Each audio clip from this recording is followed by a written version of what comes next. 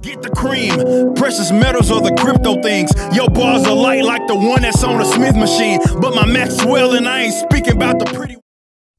Amari Miller just made a real big mistake. A big mistake.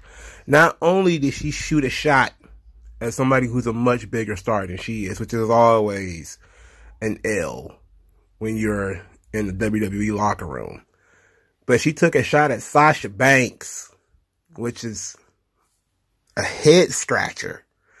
And the third thing is she went after Sasha Banks' race, which is like, oh, come on, man.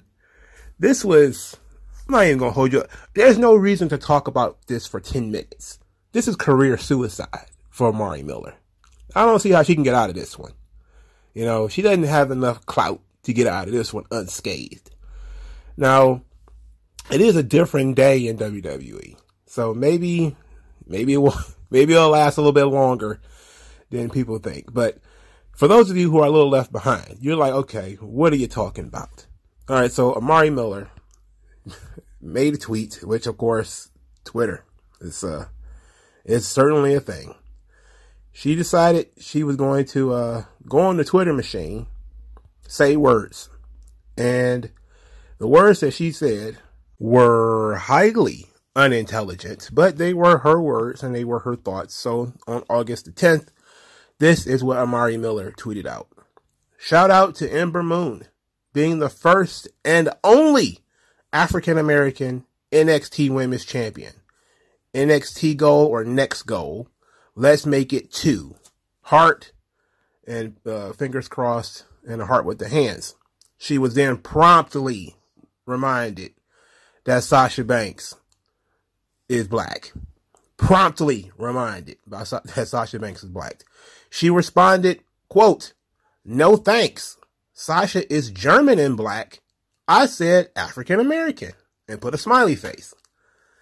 She then doubled down by saying, "For everyone on Twitter, fully black NXT champion Ember Moon, I'm aware of what I posted. Sasha is great and legendary for sure. Let's never forget." So she denied that Sasha Banks was black on the Twitter machine. So you know she about to get roasted. She then deleted her Twitter for a shorter period of time before coming back and apologizing. For those of you who don't know, Sasha Banks' mama is white, German to be exact. And this was a big mistake. So I feel that I have to talk about it. Spend some time talking about it, because race relations in the United States is different than race relations pretty much everywhere else. Because in the U.S. we had that one drop rule.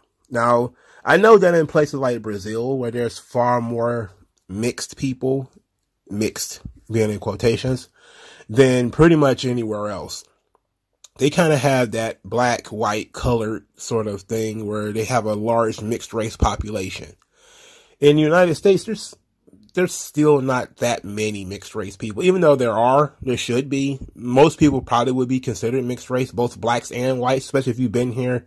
If you're one of those, what Tariq Nasheed would call foundational black Americans, nine times out of 10, you're probably mixed anyway. You know, I'm under no certainty that my parentage goes back to the deepest, darkest part of Africa. I'm pretty sure my grandmother probably had some white grandfather or something like that. I mean, that's just kind of how it is in the United States. And it's been like that pretty much anywhere, especially if, you know, when people got boots and they can go from place to place. Almost everybody is mixed to some degree, unless you literally came from Africa. So if you're from some kind of island, you're probably mixed, you know, or something like that. So this idea of blackness, it is what they call a social construct, because when you talk to, like, when I grew up with Africans, talking to Africans and people from islands, they didn't have the same formulation of race that Americans have, because they're different. And what I mean by that is everybody looks the same. You know, I met a Nigerian guy. His name was John, but he tried to get away from us to tell us what his real name was. I really wanted to find out what his real name was. And it was something like Amygdala or something like that. It was a crazy name. But thank God he was a Christian, so he changed his name to John. And that's what we called him. We called him John. And he had no conception of American visions of race relations. When I worked with a Nigerian, he would always call black people you people. And we used to fucking hate that guy because he'd be like, what the hell do you mean you people? But we had to, I mean, that's back when I was a kid though. I was like 20, 22 or something like that. I didn't understand. I got offended, you know, because I was, you know, Pan-African waving the flag like, hey, we supposed to be brothers. I didn't understand. This dude is from Africa. Everybody looks like him. He was talking about in certain African sets, and you get this a little bit with the West Indians and the Jamaicans and stuff like that. People who have ethnic roots, you know, they don't really look at things racially because everyone looks like them already. So they break that society down to tribe, clan, family, etc. So when I was talking to the African guys, like John, for instance, he would never say that he was black. He would always say what tribe he was from. That was his thing. That was his main focus. Because while we're all black, he came from a place that was black. And he treated almost all white people the same. And he treated black Americans the same as white Americans. And it was a bizarre situation because he wasn't a disrespectful guy, but he understood that there was a difference between him as an immigrant and us as people who were born here. And he recognized that difference and he wanted to respect it without being disrespectful. He knew that most of us didn't know what jollof rice was. You know, most of us didn't know that. We didn't eat the same stuff. You know, we didn't grow up under the same situations. You know? So, over time, we started seeing that Tariq Nasheed stuff pop up. We started seeing about foundational black Americans, and it's an anti-immigrant black thing. So I grew up with some negative conceptions of Africans who didn't see us as being one people or all that kind of stuff. But I also grew up with some positive ones. I had a Kenyan professor in college who taught me Swahili. He had been in the United States long enough to sort of have that kind of washed away. He still had that cultural aspect that he's Kenyan. He's from this particular tribe. He came over here as an adult. So you can't, you know, get all of that stuff out of him. But he'd been here since the 70s. And when I met him, it was like 2009, maybe. So he had been there for 40 years. He doesn't have the same exact conceptions as John would have. And John is fresh off the plane. Notice I didn't say boat, I said plane. You know, they do have planes in Nigeria, for Christ's sake. Then I've met Jamaicans, but they're kind of the same way. You know, Jamaicans tend to have a more unifying message anyway. You know, it's like almost every Jamaican I've met is some version of Bob Marley. You know, it's like, you know, with the exception of like, you know, like maybe one or two.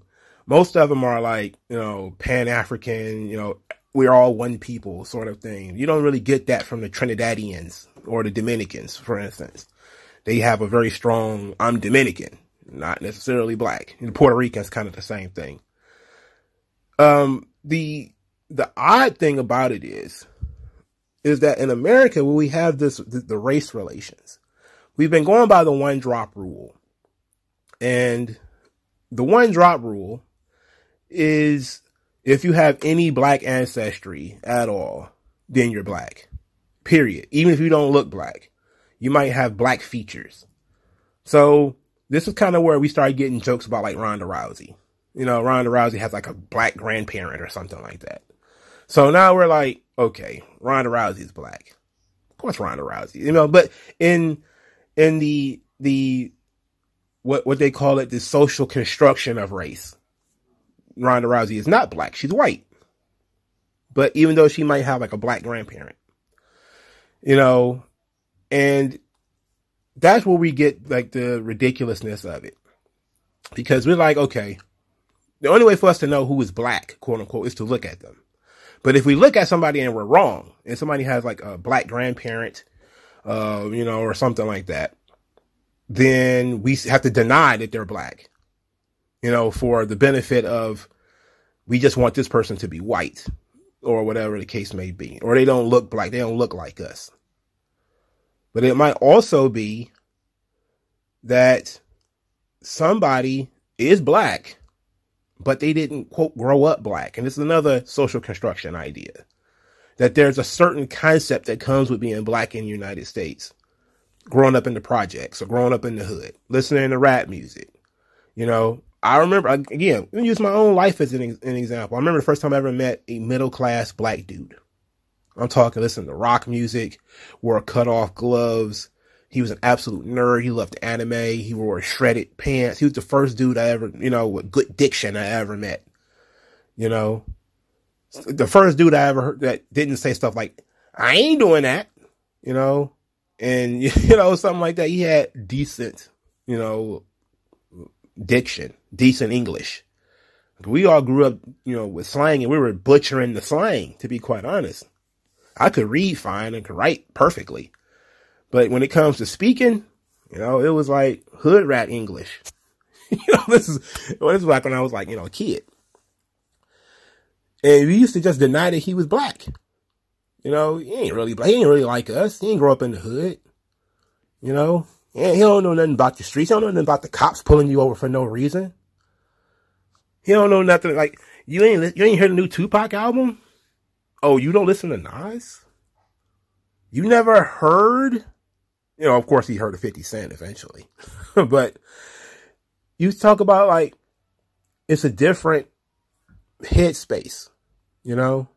Meaning a black dude who listens to, like, Metallica and grew up with that stuff. Grew up with, like, Guns N' Roses and stuff like that. He didn't grow up on rap music because he had, like, a white parent who introduced him to a lot of different things. He didn't watch the same TV shows that we had watched. So to us, he wasn't black, or wasn't black enough. And that brings us back to this conversation, because the Sasha Banks thing immediately brought me to The Rock, because there are so many people who have, and this was a similar thing when Lashley won the title, you know, because they were like, when Lashley became WWE champion, I did see people in the corners of the internet. Finally, a black man who was born in the United States is the WWE champion. And I was like, come on, man. Come on, man. You know, like, bruh. What about The Rock? Well, The Rock identifies as Samoan. I'm like, oh, fuck. What about Kofi? Oh, Kofi was born in Africa. I'm like, oh, fuck. Are you serious? We keep changing the definition of who black is, what black is. Who is black? Who is the first black WWE champion? We keep changing the definition. We keep flip-flopping and we don't know who that is. Whenever there's an achievement of some kind, there's always going to be somebody in the background to say that it's not real because this guy doesn't count. This guy doesn't count for this reason.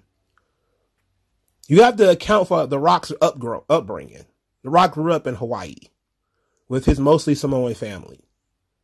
So yes, he's going to have that more flavor towards the Samoans. He didn't grow up with his black family. Not really. Okay? Doesn't change the fact that he's still black. His daddy is black. And then I got the whole Rocky Johnson was Canadian thing. I was like, okay, you know what?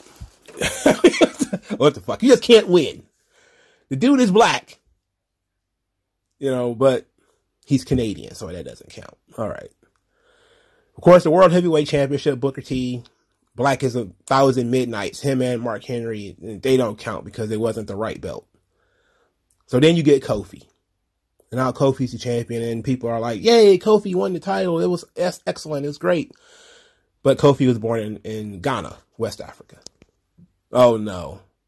He's an immigrant. I'm like, oh, not good enough. And then Lashley won the title, and everybody was so excited. It was like, finally, a black man born in the United States. He's like, I think he's like, you know, related to immigrants. I think he's from Panama. His family, that's where his family originally is from. And I just kind of had this conception. I was just kind of like, this makes no sense that we keep going through this. So for everybody who think like this is like some wild shit that just popped up for Sasha Banks, it's like, it's not. We get this crap all the fucking time, man. You know, people deal with this stuff literally all the time. You know, you meet people in real life, and either they deny being black because they're from some kind of island or something like that, or we don't identify that way, or you trying to recruit people who don't want to be recruited. That would be like the big Dominican population. They don't want to be recruited. A lot of Africans don't want to be recruited to being in the black Pan-African population. And that's why you kind of have to care about individuals, you know, because some individuals do come to the United States and they have that unique experience. They get called black by white people, and they're like, wait a minute, I'm black? There was another Nigerian lady. She's actually a famous feminist. She wrote an article about how she wasn't black until she got to the United States. You know, she probably wasn't a feminist either until she got here, but she focused on the race part. I forget what her name is. It's like Ngichi and Ndochi or something like that. Something. But when you look at what's going on with Amari Miller and Sasha Banks, you have to understand that there are people who still have that mentality. If you're mixed, if you're an immigrant, you're not black. Now, Amari Miller did apologize. She did apologize. Let's talk about the apology real quick. So, this is what she posted when she returned to Twitter a few hours later. I didn't mean bad intentions with what I had said, but I do want to apologize. I meant something super well, and it came across horribly. I want to sincerely apologize to everyone. I also have to understand that posting on a social media platform can sound one way to me, as I'm typing, and can come across different, but that's lessons learned for sure. People make mistakes, and people grow, and that is exactly what the experience was for me. Now, we're going to get into the commentary around this, which of course means she's getting flamed. But there's also a healthy number of people who are going to actually support what she said. So this is a subject with much nuance. Because we have so many, and to be quite honest, to go back to the social, political aspects of this for a little while, we're going to get to the flame war, but let's talk about this a little bit more. I talked a couple of times in this joint already about the Tariq Nasheed Foundational Black Americans thing, which is absolutely laughable that anybody would follow race hustler and pimp Tariq Nasheed. I mean, the dude is whatever it takes to make money today. When hip hop was a thing, he wanted to be a rapper. You know, when funk bands were kind of trying to make a comeback, he wanted to be in a funk band. He wanted to be a pimp when pimps were popular. He wanted to be a black documentarian, a black historian when that was popular. Then during the breakup of the black voting bloc during the Trump administration, he wanted to create the Foundational Black Americans, an anti-immigrant, pro-black. You had to have been born here with grandparents who were born here and descendants of slaves. It's getting more and more ridiculous with the guy, and that sort of mentality, it's been going on for a little while now, to be quite honest. And there was a book that was written by a guy named Eugene Robinson. It's called Disintegration. And it was about, basically, he kind of called this. I think it was written in 2011. So before, the Trump era. It was like right after Obama. Is they're starting to see this fracturing in Black America, where Obama was so many things to so many different people that he was a perfect prism. He was the son of immigrants. Well, his father was an immigrant, rather. He was black, but he wasn't born in the hood or wasn't raised in the hood. He was raised by his white parents. So anytime somebody had a problem with Obama, it was either, one, he was a man, because you had the feminist angle to it. Two, he was raised by white people, which was, when I first started seeing critiques of Obama, that was the first thing I heard, is that, he had a white mama. And that was the problem, why he wouldn't, help the black families, because he grew up with his white people. He grew up in Hawaii and Indonesia. He wasn't really black. Again, you see how we go through this, right? And that became the way that everybody looked at Obama. He was everything to everybody. But in doing so, you also became the negative. You know, that sparked the birther movement. Is he really even American? That whole thing. So we've been doing this for a while. We've been doing this dance for many a year. You know, there has been, in the 60s, there was a big push for Pan-Africanism, which actually helped both sides, both the black people who lived in the African continent and in the islands and in America, try to combine themselves and build upon a single grand narrative, which was we're all either victims of some type of victim of slavery. You know, if you were in Jamaica, you were probably brought there on a boat by, you know, what was it, the French, the Haitians, same thing, Dominicans, same thing. You know, Americans in the South, same thing. Of course, most black people live in the South in the United States, and they matriculate to other places like Detroit and Chicago and New York or whatever. And you had these people try to divvy up the black population in that way. And the Trump era really kind of saw the explosion of it. That's when you started seeing that there were a lot of black liberals, let's put it like that, who didn't like immigrants. You would see them complain on college campuses that most of the black spots, the black quota that they put together in these high-end universities like Yale and Harvard, they were being filled up by Nigerians and Ghanaians and Jamaicans and people from the West Indies, Canadians, Somalians. There wasn't too many people from, you know, Kansas City, St. Louis, you know, not a lot of people from Oakland or Detroit or Baltimore going to Yale. It was almost always, you know, immigrants. So they started to complain. They started to whine. They started to bitch. They started saying, no, we need to have our own spots. This stuff was for us, the people who were the descendants of slaves. And that's when that became the part of the reparations movement. When they used to say, well, who gets reparations? Does somebody who is of Jamaican descent, who came to the United States, married a white person, had a mixed baby, do they get reparations? Oh, no.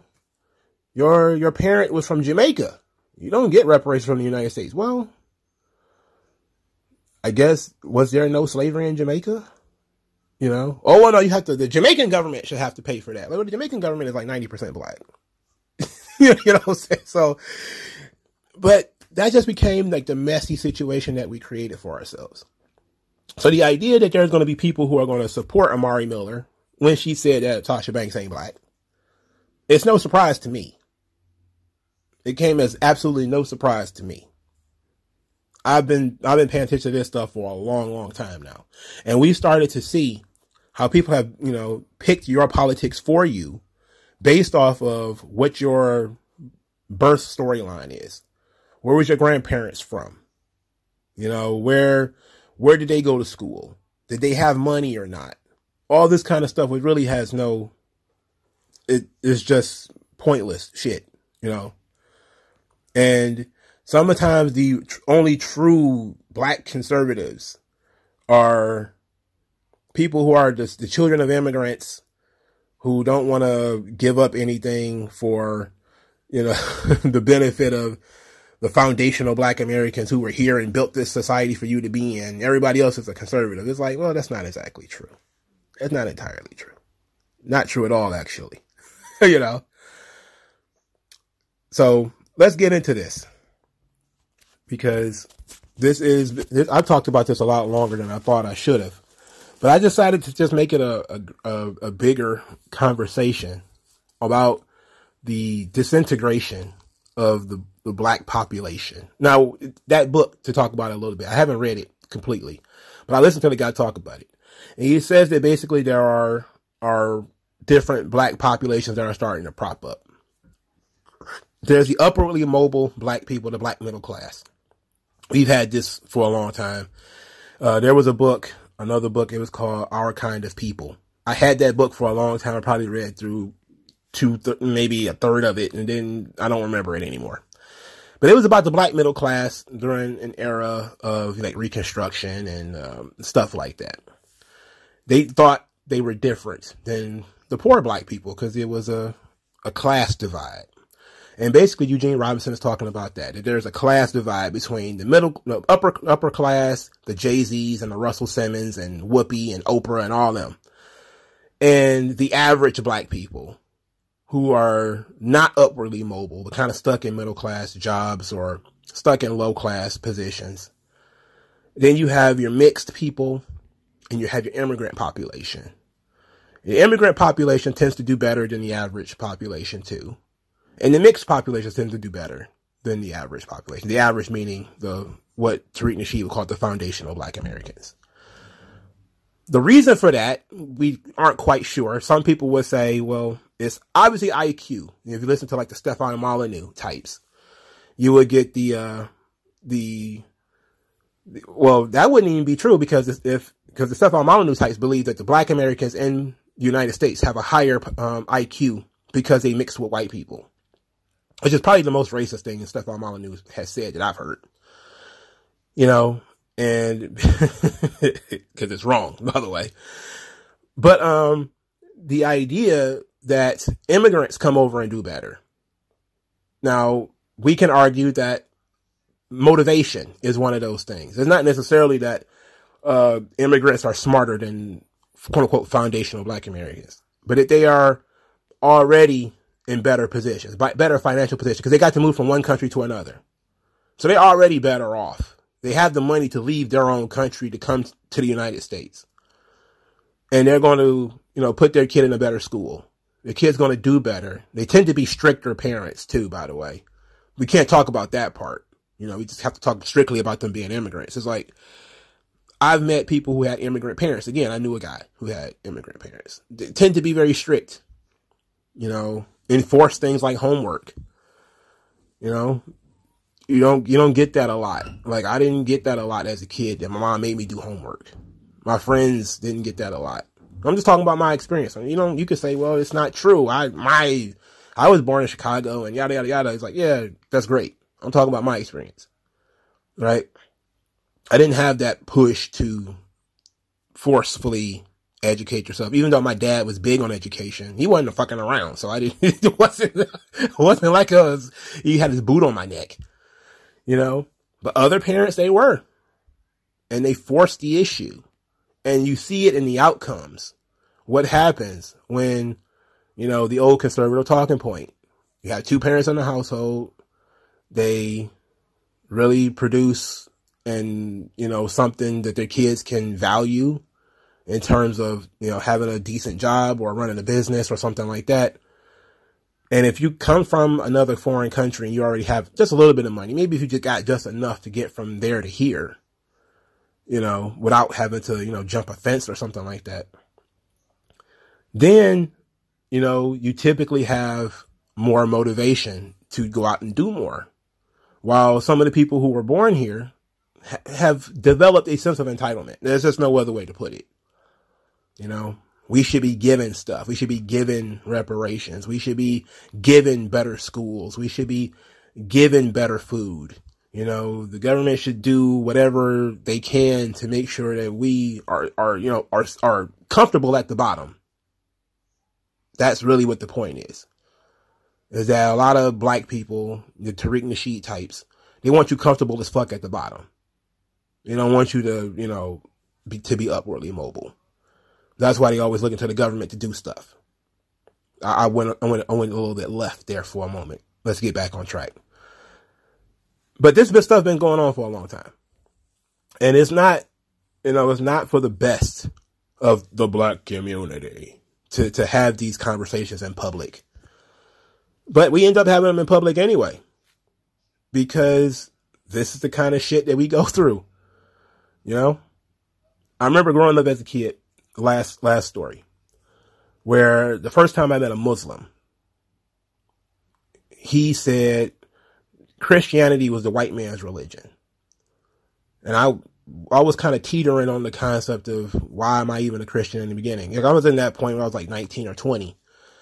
And I was just kind of like, yeah, good point. Every time I've ever seen Jesus, he's white. Why should I believe in white Jesus? You know, I didn't know anything about Muslims. I didn't know what most Muslims look like. I didn't know that one of the oldest Christian churches in the world was in Africa. I didn't know that. I didn't know any of that stuff. I was easily manipulated by the concept that if something is white, it's wrong. And all things white should be rejected, put aside somehow. So that's why, you know, I dabbled for like maybe 4 days in trying to read the Quran. And you listen to enough of these Asiatic black men, you're kind of like, wait a minute. Asiatic black man? Asiatic as in Asian? Asians? It ain't no... I didn't know that much about Africa. But I know ain't no Asians in Africa. I can tell you that much. You know? And then you realize that they're talking about, you know, the Arabics. You know, the Arabs. And you learn about the Arab slave trade. And then you learn that, you know, Islam is also a slave religion. You know, then you learn that Islam was also forced upon people. And you're kind of like, okay, well, you got to hold everybody to the same standard. So if I can't be a Christian because it was forced on everybody, why the hell would I want to be a Muslim? And that was forced on everybody too.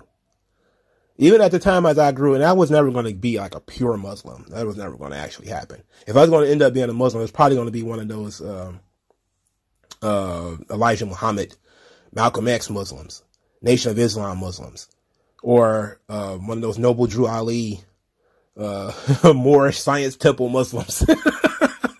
Because that's the kind of stuff that really spoke to me anyway. I was really, like, I had a friend, he recently passed away, who was in the 5% Nation for a long time.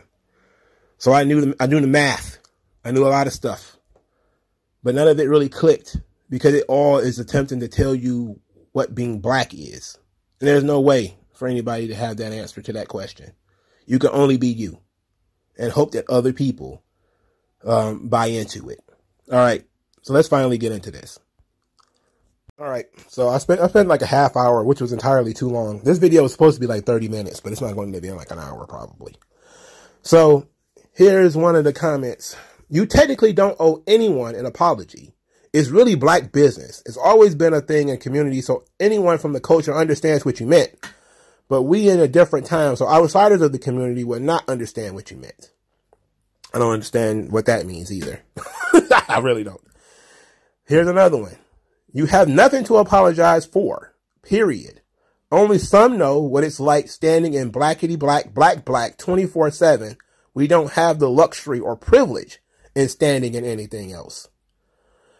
Someone says, in what way is undercutting someone because they aren't black enough, for your standards, supposed to be well-intentioned? This isn't a game of telephone and your message got misconstrued. The message was clear, and that's where the problem lies. It says, bogus. Just another black person gatekeeping blackness and diminishing someone else because they're not black enough for your standards. This one was pretty funny. To be honest, your career is over, but the apology is cool. That seems to be the general consensus when you look up the name Amari Miller. Everybody's like, she's dead. You know, it's over. And I started this video saying that. So that's just kind of how it is. You know, like, it's just kind of how it is. The replies just further prove why wrestlers shouldn't interact with fickle marks in the IWC, and that Sasha is right to not stand next to them in photo ops. Most toxic fan base of any sport or entertainment. We normals will love you, Amari. Jesus. Amari, I have people in my family that's 50% black. Some 75% black. I'm dark and look, quote, fully black, but my grandpa was half Indian. I'm around 87.5% black. Are we not black enough then? Are you even sure that Ember Moon is fully black? You look more mixed than me. Are you? See, this is the kind of rabbit hole we fall into. This is insane stuff, man. We all make mistakes and we're constantly growing. I just think that it's important to recognize that biracial people are still black at the end of the day. So Sasha should definitely be included in the discussion. That being said, I'd love for you to join her and Ember as a future champ. I don't know about that one, dog. I don't know. Somebody says, how again was that meant to mean well? That's a good question. In what way does saying this black girl isn't black come off as good intentions? I'm curious. How can you say that in a way that isn't completely disrespectful? Oh my goodness. Oh my goodness. Nah, you said what you meant. You don't consider Sasha Banks black or African American, although she is a light-skinned black girl. You could have said, I realized what I said was inaccurate and I was wrong. I apologize. Not that excuse you gave, but you're forgiven. Okay. Okay. To everyone, how what was said was well-intentioned. I don't agree with what she said, but I might understand the intent behind it. I don't think the goal was to discredit Sasha, but it was more an attempt to highlight monoracial two black parents, women who look like us. Colorism is so ingrained in our society that light-skinned, usually biracial black people are often the first in the community to be allowed the access to achieve things. It exhausts at us darker-skinned people, women especially, for our representation and trailblazers to constantly be people who are half white. And sometimes it's just too much. Now, I don't agree that biracials don't equal black because we've always been one community. Many biracials have lifted us up and been the ones to open doors for all black people, but I get where she's coming from. You see how let's look at this particular part right here, the colorism, which is the only part I didn't mention. The colorism thing, it's so childish. It's ridiculous. The brown paper bag test. You know, are you darker than a brown paper bag? It's such a lame excuse too, because, and I think I probably told you guys this before, but the colorism thing to me, I didn't really know it existed. I didn't really think about it until Michael Eric Dyson. Now, Michael Eric Dyson was the first guy I ever saw from Detroit who, you know, was very intelligent, very smart guy. I remember seeing him on TV back when I was having my political awakening. And I was saying, like, damn, he's from the same city I'm from. You know, he speaks well. He seems very sharp. Wow. Like, this dude's fucking cool. He made, you know, him and his partnership with Cornell West, I went and bought both of their books. And I was reading their books. And then, you know, maybe a year or two, some out later, I saw him on TV. And I saw that he had a brother in prison. And I was like, wow, that sucks. And white guy asked him, well, if race is so important in the United States, why is it that you and your brother, born in the same household, got the exact same parents, from the same side of town, from the same city, one of you became a professor in a university, the other one went to prison, and they was doing this interview and his brother was sitting right there. And Michael Eric Dyson looked at him, let it cook for a little while. And then he says, in the history of the Black America, there's always been this color thing. And basically he was saying because his skin was lighter than his brother's, he had an easier road. Despite the fact that they grew up in the same house, went to the same schools, had the same opportunities. All of a sudden, the color of his skin just being one shade or two shades lighter changed his entire life. It's like, come on. That's when I stopped listening to fucking Michael Eric Dyson. That actually woke me up from a lot of things. But I was like, that's such an intensely stupid argument. Because me and my brothers were 3 different shades of black. Okay? 3 different shades of fucking black. All right? We all grew up in the same house. I'm 6 years older than my little brother. No, 5 years older than my little brother. 6 years older than my baby brother. All right? If we actually do some studies, like, Thomas Sowell talked about this, right? And he said that single children who were born to 2 parents, was raised by 2 parents, their entire life, they tend to have better outcomes than children who are born with multiple, who are in multiples. So if you're a child of 6, you are less opportunities to go up in the economic strata or to increase things, even though this is not entirely true too, because there's, plenty of black people who are, the fifth child of 7 or something like that. He turned into a multimillionaire. So it's not entirely true, but he just did the studies and showed that people who were single borns, grew up by themselves, they had better outcomes than people who had multiple children. And the longer you have your parents with just the 2 of you, the better off you are. And I just kind of took that and put it into my own life and said, I was the oldest and I had my parents for 5 years before my brother came along. And he only had just us 2 for a few months before my baby brother was born. Now, sure, we come from a broken household, sure.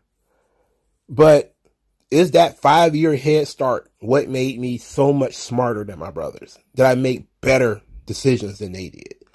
And it's like, fucking no. Because we all grew up in the same household. We had the same fucking parents. Now, there may be a little bit of a generational difference. Me being born in the mid 80s, them being born in the late 80s and in the early 90s. So we had access to different things. We went to different schools. So that might be a little bit different. But ultimately, we just made different decisions. We made different choices. We had different temperaments. We're different people. Different people have different outcomes. It has fuck all to do with our skin color. Fuck all to do with what our parents are. Because, again, we have the same parents. So none of that has anything to do with it. Now, there are some genetic things that I didn't have that my brothers did get. But those are health related. Those are not in terms of intellectual or studiousness or anything like that. I just like to read. And I read pretty much everything. I read fiction, I read nonfiction, I read comic books, I read magazines, I read pretty much everything. I watch TV with the closed captioning on it. I like to read. Therefore, school was easier for me. I was more in that field. My baby brother, he played football. He liked sports. He was more into sports than I was. He was a better athlete than I am. That has nothing to do with our fucking genetics. We have the same parents. All right. It was just, he was more athletically inclined and played football in high school. He didn't make the football team in college, and that kind of derailed his life, but that was better for him. Maybe if I was more athletically inclined, maybe if I wasn't born with asthma and got pulled from the PAL football team when I tried to play, and my parents pulled me from the team because they thought my asthma was too bad. And then when I got into high school, it proved to be correct because I ended up having almost an asthma attack during tryouts. So I wasn't athletically inclined. I wasn't going to be able to play football. Despite having the right build and being the right size for it, it wasn't going to work out for me. Now, what am I supposed to say? My skin's darker than my little brother's. That way he got the chance to play high school football. That's stupid. Why would anybody buy that as an intelligent argument? It just makes no fucking sense. That means you have no grasp of the details of what happened. He didn't have the childhood asthma problem that I did. So and if he did, he was able to push through it. I wasn't. That shit was crippling for me. I had to carry an inhaler everywhere. Cause I had asthma and bronchitis as a kid. That shit fucking sucked. I still could play basketball and football and all that kind of stuff, but it was like every few minutes, But I tried, goddammit. But it wasn't because of the color of our skin that we had different outcomes. No, we made different decisions with different people. And so when I see the colorism argument, it's always just stupefying to me that people are still making decisions about individuals based off how they fucking look. You cannot tell a person's story about how they look. That makes no sense. It's stupid. It's a complete denial of detail. Let's get back to this thing. You got to be careful when you mention anything that could point towards the boss. There are 2 former African-American women's NXT champions. Hopefully you become the 3rd. Sasha Banks followers as loyal as Beyonce's Beehive and a great career, sis. What? I don't know. I didn't understand that last part. That last part was kind of lost on me. Somebody said, you were still right, though. Representation is important, and nobody has the right to tell you you're wrong if you don't feel represented. Ooh. Oh, my representation. That's becoming a big thing within the last 5 to 10 years. I didn't hear a lot about that when I was growing up, about representation and all that kind of shit. Not saying it wasn't important, but again, I grew up watching Good Times and the Jeffersons, and we had Fresh Prince of Bel-Air, and almost every other person I saw on TV was like a rich black person. I never felt represented by Oprah Winfrey, you know, or anything like that. You know, Joe Dumars or Isaiah Thomas or Michael Jordan didn't represent me. They were basketball players. I wasn't a basketball player. I didn't even want to be like them. I wanted to be like Barry Sanders, who was a football player. That's why I wanted to play football. But it wasn't because Barry Sanders was black. It's because I'm from Detroit and he's the greatest running back to ever fucking live. And that was it. You know, he was on TV and he was dazzling. He was tremendous. If I wanted to be a wrestler, I want to be Shawn Michaels, and he's not, you know, the only black wrestler of any repute when I was growing up was Ahmed Johnson. And I did not like Ahmed Johnson. I wasn't really a fan. I didn't watch WCW. So I know a lot of people are going to be like, what about Ron Simmons? I wasn't watching WCW at the time, so I didn't know about that. All right. I knew him as Farouk.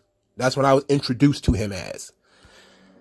And, you know, there was a couple of black people who were in WWF before Ahmed Johnson, but I'm talking about during my most formative years where I was, you know, looking at people on TV and saying, man, I really want to be like him. Michael Jordan wasn't even one of those guys because I didn't really like basketball that much. I watched it because everybody watched it, but I wasn't like a basketball guy. I was a football guy. And so Barry Sanders was kind of like it. And I was a wrestling fan.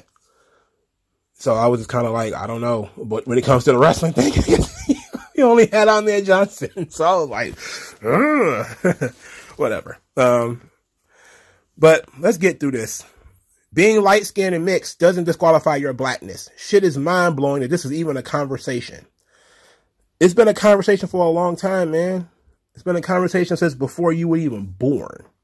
So people think that these things are settled. This is settled science. It's like, yeah, but the one drop rule is cultural. It's not scientific. And if you want to buy into that race is genetic, then pretty much everybody is black. And pretty much everybody is white. And pretty much everybody is some type of Indian in the United States anyway. Because there's so much intermixing between those three races that pretty much there's trace amounts of it in everybody. So if you even go by the one drop rule, then you never know. Your grandma might have like an Indian grandparent that they never met. Some people are adopted and they don't even know it. Some people are the child of the neighbor down the street and they don't know it. Like there's all kinds of shit going on. And you know, that's like some people are inbred and they don't know it. Your granddaddy had a wife on both sides of town.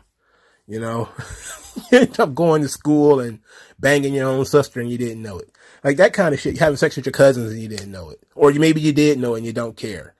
You know, like this whole social construction of what people are and what blackness is and all that kind of stuff, it's exhausting. And you could tell from listening to me how much effort I put into it. Because I grew up thinking about this kind of stuff. This was the central concept of when I became sort of politically aware, is you get in the ground floor of the black victimhood narrative. And once you start getting into that black victimhood narrative, you start finding different ways that you're a victim. You know, the straight hairs versus the kinky hairs, the fats and the athletically built, the people with white parents and the people with no parents, the people who were born in the projects and the people who were born in the hood. And that's a legit one. I believe in that one. I believe, because I went to the projects twice. And I'm telling you, man, the projects is something else. That's different. You know, that's a different style of living. You know, like I may have grew up in a single parent home, you know, in the hood of Detroit on the east side where it wasn't, you know, everybody wasn't very well off, but I wasn't from the projects, and the projects breeds a different kind of nigga. I'm telling you that much. But it's not like they're a different black person, you know, like that's a different type of black person. Like, no, you know, we're all just black in different ways, but whatever. It says, you as a black woman should be ashamed of yourself for even making the comment to begin with. You already know how hard it is just being black, but I am damn sure you know how much harder mixed race people within our community have it as well. Notice that we got in this conversation that it's easier to be mixed and that it's harder to be mixed. Just like it's easier to be a woman, it's harder to be a woman. It's easier to be a man, it's harder to be a man. Depending on where you sit in this conversation, you will have these different conversations. Like you can, but this is because people are stupid. You can look at things in a way where there's pros and cons to everything. Every single thing. There's pros and cons to being born in the United States. There's pros and cons to being born in Africa, and being born in Jamaica, being born in Japan, being born in Russia, wherever. There's pros and cons to everything. If people are going to be focused on the pros that you have and not focused on the cons, then they're going to say you're privileged based off of blah, blah, blah, blah, blah, not looking at the cons. Which is every fucking conversation we end up having about privilege or how much easier some people have it. You know, being born rich seems easier to somebody like me. I was born fucking poor, but they had different standards.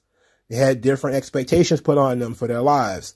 They had, you know, something to actually lose. I would go out there and get in trouble with my mama because what's she going to lose? You know, we didn't own the house that we lived in. Somebody's going to take our house. We didn't own that house. So what? You kick us out of the fucking house. We're all right. You know, but somebody whose parents have something to lose are going to, you know, different expectations. It might have been harder on them. You know, somebody who had 2-parent household, it couldn't get away with as much as I did. They probably didn't have the same experience as I did, you know, or the same opportunities that I have. It's that it's silly to me that this is how we decide whether people are perfect victims or not. When instead we should be looking at individuals and sharing individual stories, which seems to be the best way to do it. Because I don't know what made you, you. I don't know. Some people weren't even raised by their parents. They were raised by an auntie or raised by their grandma. You know, some people were not even raised by, you know, family members at all. You know, some people were raised by, you know, they're adopted. And there's just no way of knowing what the tried and true success level of people are. We just know that studies point to certain levels of success. That's the only thing we know. But it says nothing about individuals. That's the first thing you fucking learn when you look at anything in economics or anything in science or politics. Whatever the studies say has nothing to do with you as an individual. You know, 100 people can eat red M&Ms and not get sick. You be the motherfucker to eat a red M&M and die because you were allergic to red dye and nobody knew about it. And that's just kind of how it is. That's how life is. You know, some people get lupus. Some people don't. Some people have, you know, low blood sugar and have hypoglycemia. Some, or, you know, some people don't. Some people can sit around and eat potatoes and bread and shit and stay skinny and other people can't. You know, you can only, that's why diets don't work too. You know, a lot of these hardcore diets don't really work for everybody because it's not individually prepped for you and your body and your genetics and what you need and what you want. Some people have low iron deficiency. Some people don't. Some people are walking around with too much salt in their system and they could be skinny as shit and just have too much salt and sugar in their system. Some people are fat. They don't have enough salt and sugar in their system, you know, and it's just kind of how it is. We have to look at individuals. We can't, you know, make these blanketed comments about what is good or great for somebody in their race or what makes them privileged and all that dumb shit. And none of that stuff works anyway. Because you're always going to run into somebody who disproves it. You know, if you're speaking in front of a crowd of 1,000 people, you think that shit applies to everybody? No, it doesn't apply to everybody. It might apply to half the fucking audience. It might only apply to 20% of the audience. It might only apply to 2 people in the fucking room. You know, so you got to give people individually some space to say what they say and feel how they feel. So this seems kind of silly to me. She would even make this comment because it was a representation argument. And it's like, how about you become NXT Women's Champion? That way you can say you representing your parents or something like that, which is the truth. You know, your parents will be very proud of you. Will your race be proud of you? What kind of fucking question is that? There's going to be people who aren't even wrestling fans who are going to say you didn't even win that. You were given that because wrestling's not real. You know? So that sort of mentality is flat to me. It just makes no fucking sense. I hope you apologize to Sasha instead of trying to save face here. Oh boy. I bet WWE made her apologize. Oh boy.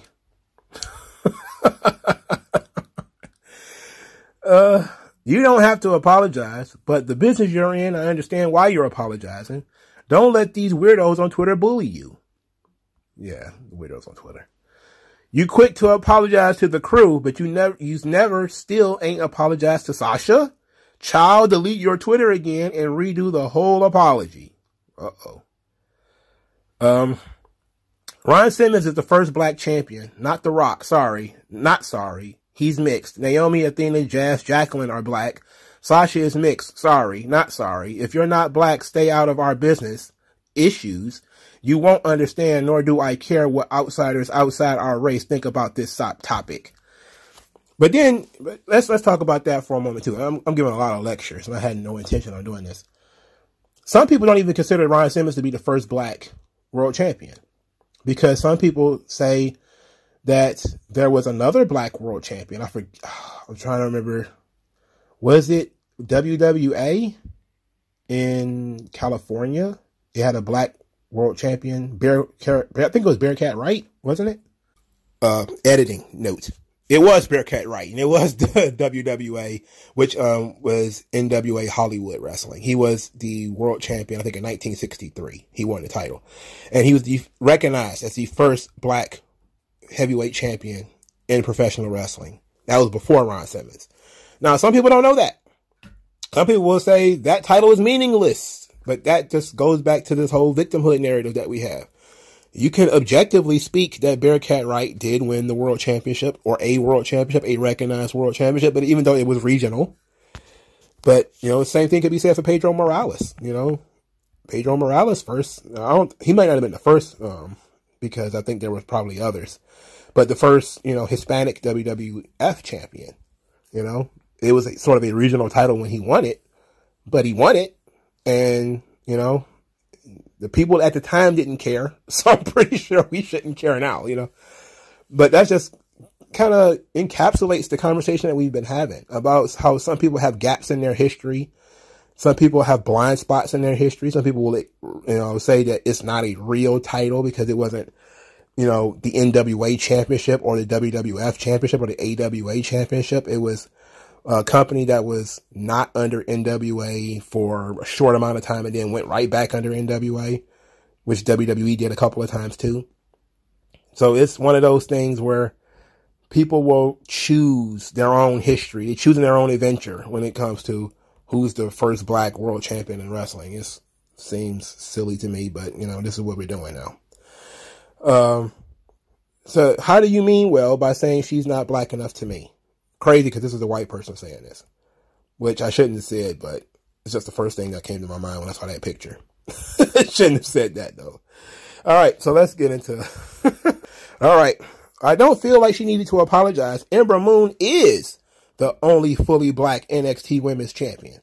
She didn't lie or say anything bad about y'all's boss, but okay. Somebody says, I noticed you didn't apologize to Sasha, and I don't know if you jealous of her, but you don't know her. You knew she was from Wiki. There's Germans who are African Americans, but it's clear you wrote that just to throw shade at her, and it's not cute. Hashtag think before you tweet. African American Germans?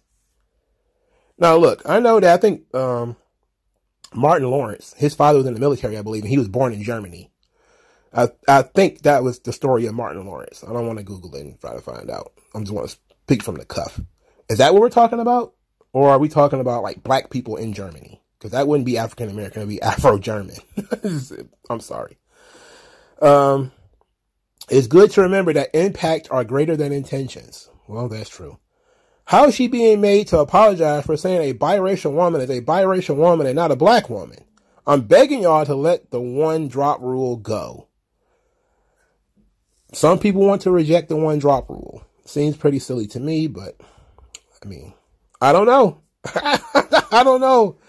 Because if we're going by just how people look, I guess Sasha doesn't have black enough features. She don't have thick enough lips. You know, her nose isn't wide enough. I don't know, man. I can't tell you what's going on. Give her credit for finding the nicest way to say, sorry, y'all got mad. Ooh.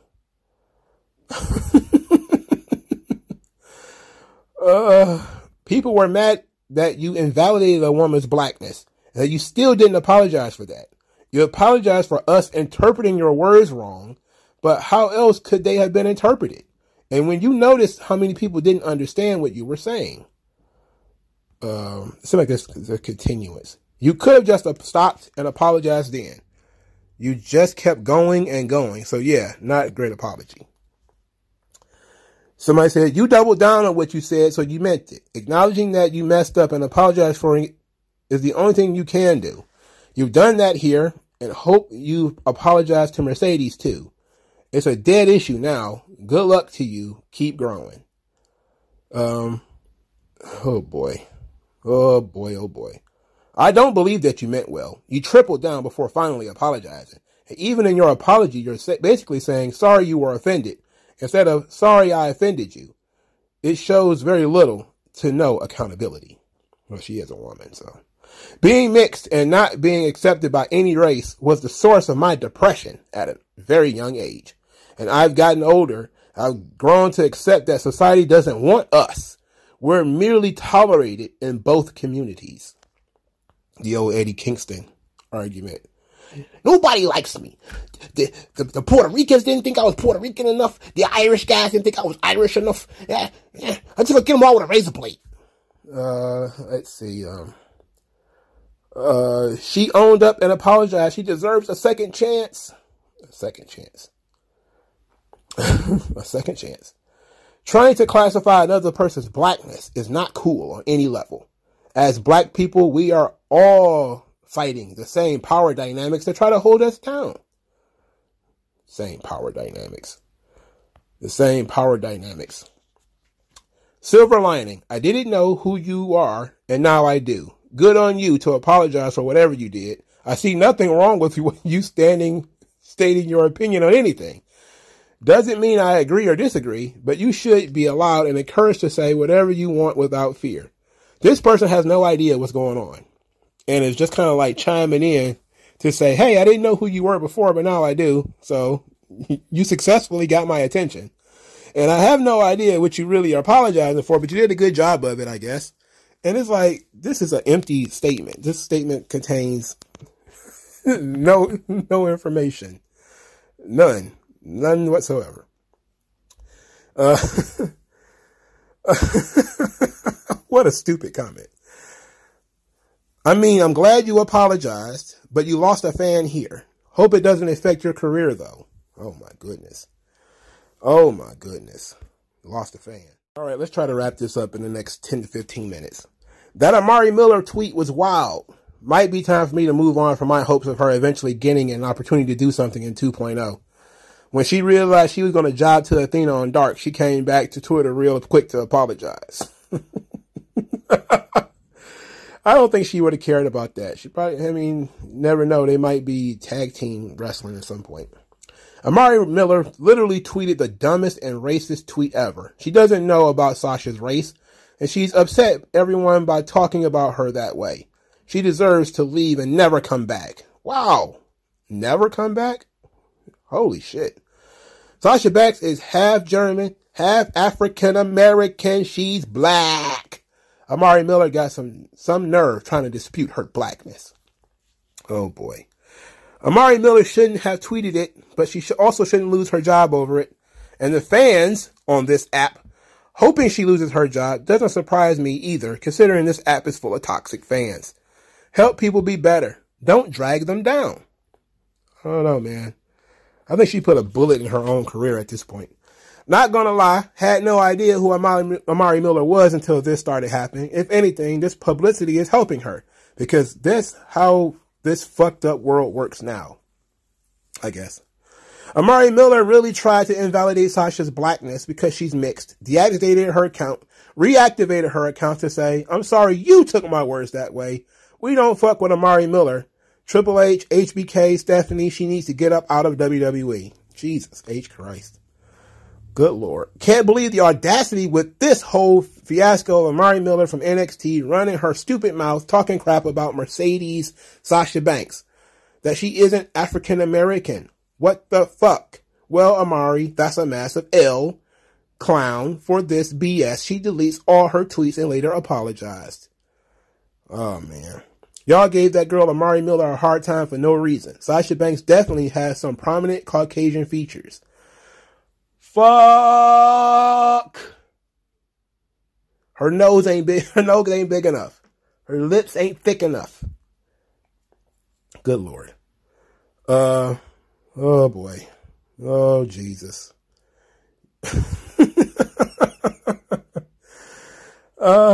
I'm just now seeing this dumbass tweet from Amari Miller trying to classify Sasha Banks as blackness. What's wrong with that sister? S-I-S-T-H-A. Sister. Amari Miller, I think that's her name, said Sasha wasn't the first African NXT Women's Champion and then doubled down on it when she got called out on it. Oh boy. That's true. That did happen. That's a pretty concise way of putting it. If you're going to apologize for something, actually address the issue. But it sounded one way to me, but drivel is just lip service. I'm sorry, but that was bullshit. Amari Miller counting on y'all to eat that mess up and get off her back. I guess.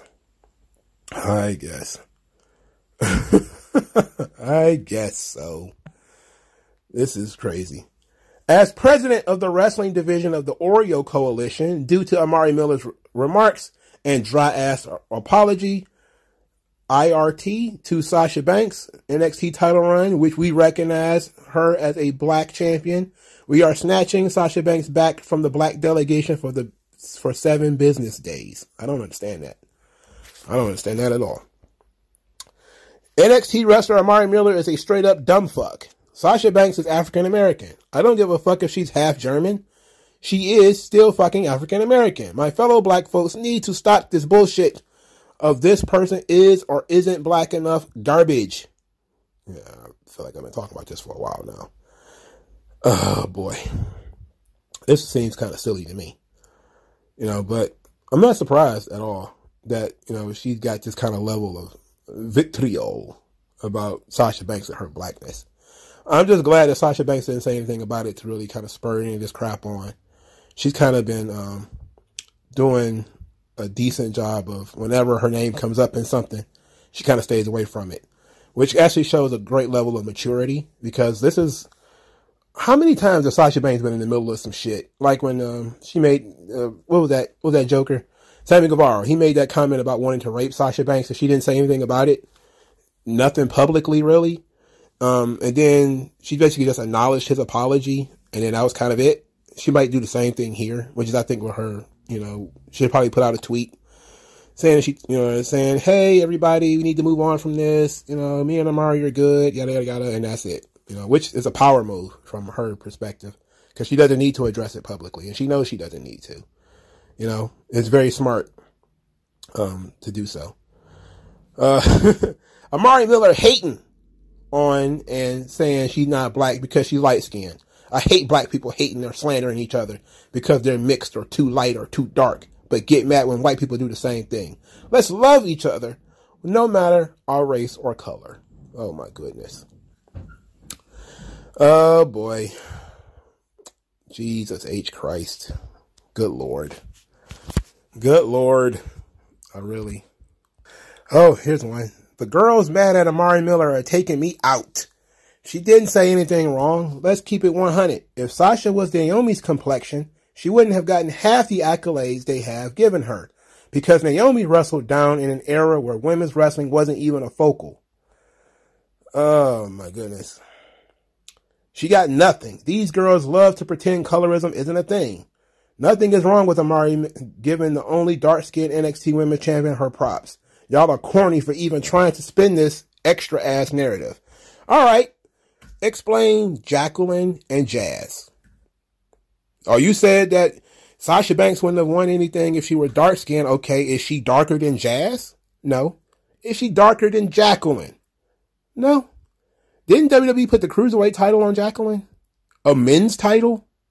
And Jacqueline not only... What am I doing? Why am I falling into this stuff? I'm trying to be above the fray. I'm I'm trying to be above the fray, and I end up falling into this hole of arguing with these morons about this shit. I don't know, man. It seems this is embarrassing. Yeah, she was a cruiserweight champion. Yeah. So she won a men's title. So they really like Jackie. They really respected her. She won a men's title. I guess Amari Miller will say Sasha Banks and Bianca weren't the first two black women to main event WrestleMania because Sasha was too light to be black, according to Amari Miller's thought process. Ooh-wee. Amari Miller discrediting Sasha Banks' blackness as a black woman because she's also German. Yeah, that's disrespectful. Sasha Banks is one of the greatest NXT women's champions of all time and one of the greatest women's wrestlers in history. The disrespect is real. The timing is simply coincidental. She found an Instagram post about Sasha's fetish the same day Amari Miller decided to be a weirdo. Wait a minute, what's this about a fetish? Hold up now. Sasha Banks, wait a minute. So let me get this straight. Sasha Banks' blackness was invalidated today, and somebody brought up Sasha's love for Asian people and culture as a rebuttal. And this was done by a person with a history of pitting black women against and Asian women against each other. What the fuck? Oh, God, let me get out of this hole. Please, somebody throw me a rope. I gotta get out of this fucking hole. This is ridiculous. All right. Amari Miller said that Sasha Banks doesn't count as a black NXT women's champion because she's half German. And Kiana James, who is a quarter black, out here saying nigga and joking about her mom need to go back to Africa. Wait a minute. Kiana James has a black parent? I didn't know that. See, that's... I don't know, man. I don't know. I thought she just had a really good tan. You know? I thought she just had a good tan. I'm sorry. I didn't know that, and I don't care. I don't know, man. This is... What did I do? I don't know. I don't know what I did. Ended up falling into this. I don't know what I did. Oh, boy. I understand why some of these misfit fans disrespected Mercedes Varnado. But when your own co-workers bluntly disrespecting her online is just crazy. Amari Miller, you need to worry about getting better before publicly disrespecting someone who had the greatest women's match. Oh, man. Oh, my goodness. I forgot that Amari Miller was out hurt, by the way. She got like a severe concussion. And that's why she's not been on TV. She wasn't on TV much anyway. Even though she was healthy for most of that time. Just got off work and seen the Amari Miller comments. To be honest, y'all been doing this for years and it needs to stop. Sasha Banks is the first African-American women's champion. She's a black woman because black women come in all shapes and are mixed. Like, the fuck is she talking about? Read as written, by the way.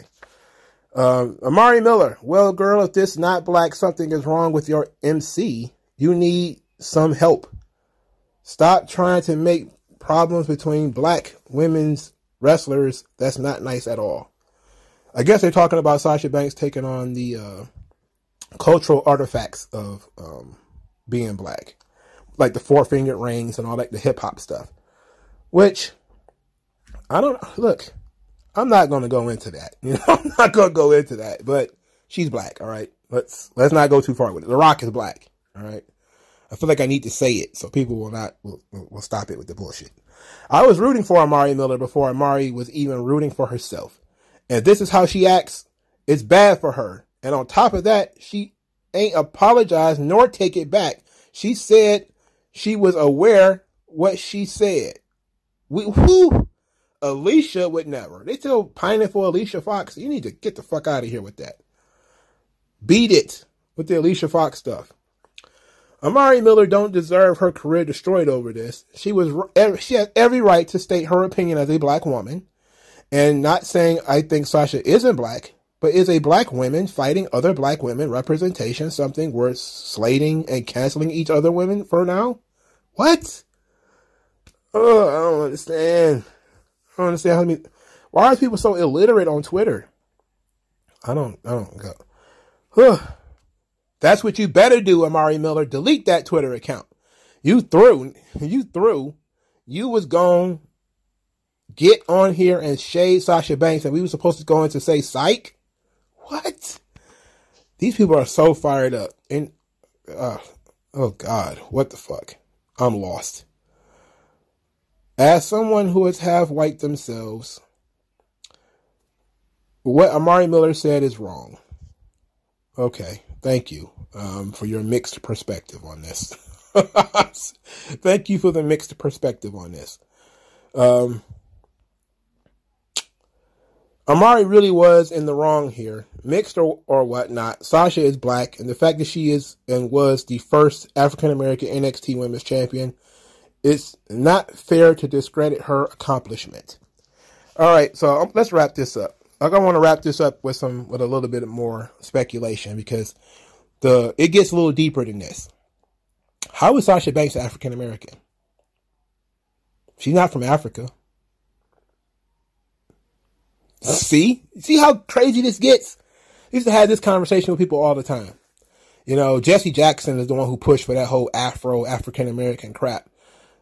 Most black people from the United States are not, or they are maybe tangentially from Africa due to, you know, ancestors way back. But then again, a lot of people don't know where their ancestors come from. You know, I guess if you go back far enough, everybody is African. You know, I typically like the word black, personally, because I think black is all encompassing. It takes into account the Jamaicans and the Trinidadians and the Canadians and all that kind of stuff. We don't have to go into the whole, you know, we can break it down further and further as we go along. Ain't nothing wrong with that. There are real African Americans, people who are, you know, Kofi Kingston is an African American. He was born in Africa. Now he's an American citizen. So I think just for the sake of specificity, we should not be using the term African American to include people who were born in the United States. You know, that's just me. You're an American citizen. To quote Ronald Reagan, and I probably shouldn't do this because it's going to rub people the wrong way, but being an American, you can come from anywhere. You can come from Africa or Asia. You could be an Arab. You could be Canadian. You could be Mexican. Pretty much anybody can be an American. You know, all you have, because an American is not blood and soil. We might be one of the only countries that thrives off of things like immigration, which is weird how we have such crazy debates about immigration nowadays. But literally, that's what America is. It was created by Englishmen who didn't want anything to do in England anymore. So, you know, they moved here. They didn't want anything to do with England anymore. And they rebelled against England. That's why it was a revolution. And not, they colonized the place and then it just became a whole different place. They came under the British flag and then they rebelled and created their own flag. And over the years, Jews and the Irish and more Africans and people from the islands and the Spanish and you know, all those other people have, the Japanese, the Chinese, they have come here and become Americans. So Ronald Reagan may not have been right about a lot of things, but he was right about that. You know, the very founding of the United States is a nation of immigrants, a nation of people who come together under a concept of ideas, not about blood and soil, which I know a lot of people in the conservative party tend to believe that, you know, Americanism is a blood and soil thing.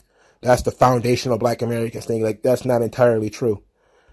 There are some people, man, I'm telling you, I have met some Muslims and some Jews and some Africans who are more American than most people. And what I mean, I'm not talking like hot dogs on 4th of July, fireworks Americans.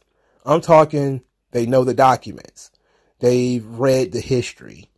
You know, they have lived somewhere else and knows the difference between where they come from and the United States. And that's what it means to really be an American. You know, there's sometimes people who are born here don't really appreciate it as much as we should. You know, and that's kind of how when we started getting a lot of these black socialists and, you know, the Black Lives Matter types and the Brittany Griners who was, you know, oh, America is so racist and everything. And then you end up stuck in a, you know, in a Russian prison and wishing that you were in the United States, you know. Sad to say, but that's kind of how it is sometimes. But I talked about this long enough. This video is 4 times as long as I thought it was going to be. But I felt like I needed to really fully, look into this subject and talk about it. Thank you guys for your time. Like, share, and subscribe. I'll talk to you guys later. Peace out.